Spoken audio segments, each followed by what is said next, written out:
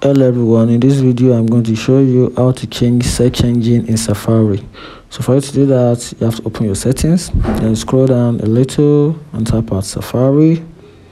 Once you tap at Safari, another page is going to pop up, then you tap at search engines.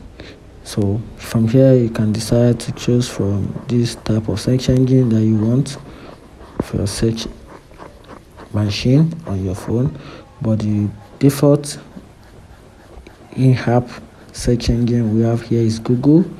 So that's why whenever you want to search anything in your Safari, it's automatically refers to Google as search engine. But from here you can configure it. You can choose Yahoo, you can change this to Bing, DuckDuckGo, then you can also use Google as the default search engine. If you find this video helpful, like and follow for more. Thank you.